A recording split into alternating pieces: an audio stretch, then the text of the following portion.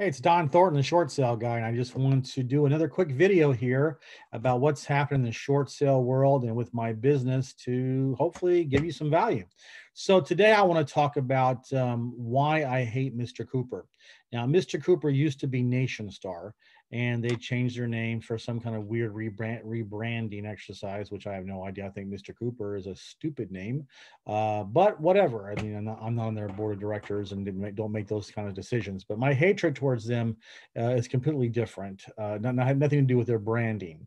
Um, I would say right now that of all the mortgage companies that we deal with, and we deal with a lot in our short sales, Mr. Cooper is right smack, no questions, the top at the top of the list on my shit list. And why is that?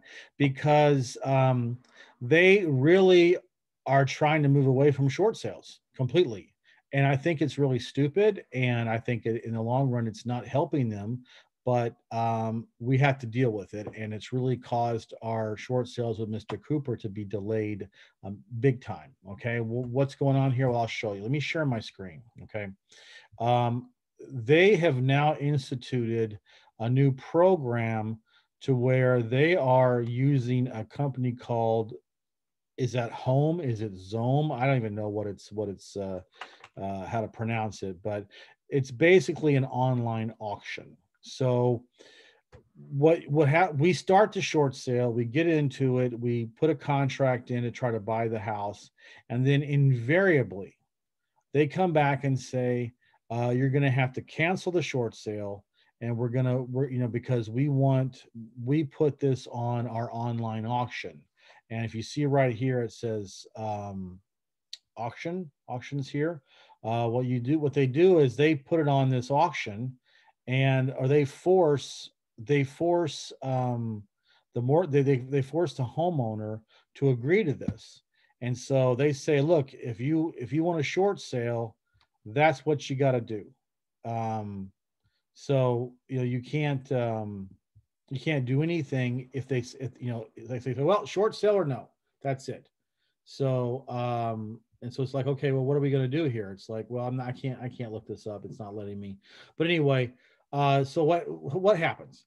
They do an auction, and what's hilarious about this is that invariably the prices come in lower than what we would be getting on a short sale, regular short sale transaction, but they force the homeowner to take it.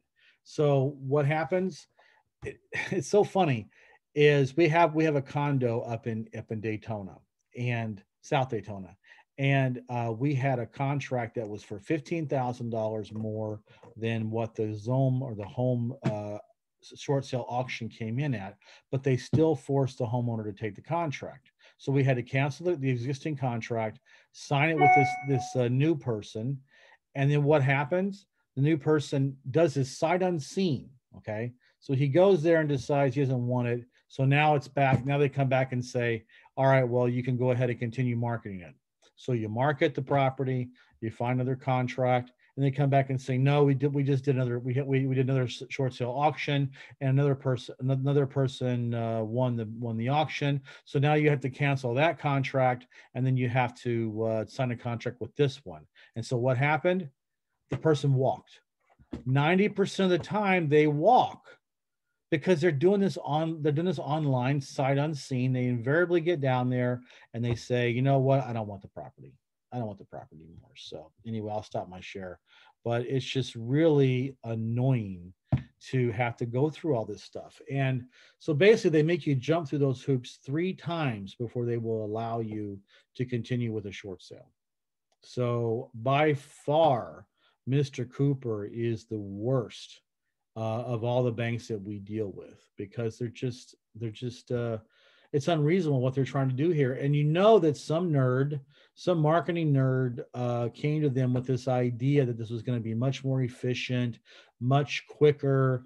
And it's just like, I'm a big baseball fan. I'm a big St. Louis Cardinal fan, and I don't like what's been happening with baseball. I don't like what's happening in sports in general. Well, it's basketball as well. I mean, all these analytics have taken over, and they think that oh, this is the best way to win and so forth. But in baseball, anyway, all you have are home runs and strikeouts and walks, because nobody steals bases anymore. there's no action. The ball's not being put in play. Even on like on an 0-2 count, the hitters are still trying to jack the ball out of the park when they should be choking up on the bat and trying to get on base. It's just it's almost unwatchable now. And as a very big baseball fan, I don't like it, right? And basketball. I mean, whatever happened to the post, whatever happened to get into the paint and trying to get easy baskets. Now everybody just jacks up threes. You got fast break opportunities in basketball, and everybody's running to the 3-point line. And no one's going to the basket to get the easy bucket. And it's the same principle with the online auction. It sounds probably logical. Think, oh yeah, we can market this ourselves. We don't have to go through all the rigmarole of a short sale, blah blah blah. But again, the prices are coming in lower than what they would get in a regular short sale. Their leakage rate is, from what we're seeing, okay, we have not had one home or zone, whatever they want to call it. We have not had one contract get fulfilled that came from the short sale auction. They like I said, I keep using the word invariably, but they always walk.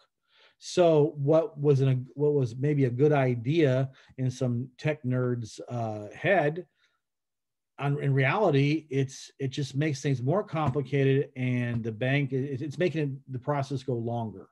So if you have a Mr. Cooper short sale and you bring to us, understand going into it that it's going to be a lot more hoops to jump through with this stupid online short sale auction thing they got going here. So that's my 2 cents about Mr. Cooper. Why do I hate them?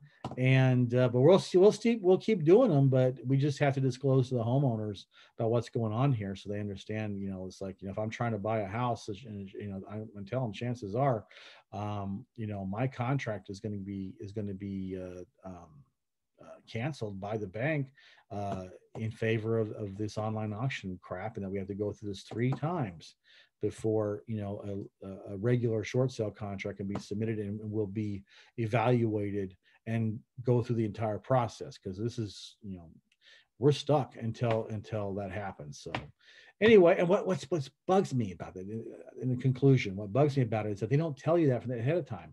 They tell you to go ahead and market it and submit a contract, and only when you submit the contract and you've got it under contract, and then they come back and say, no, we want to do the online action. So all you do is just make everybody mad at you. You make the buyer's agent mad, the buyer mad, and it's like who do they get mad? They get mad at us. It's like, it's not our fault. It's a stupid bank. So that's me venting for today about stupid Mr. Cooper. So I will see you next time on Don the Short Sale Guy channel.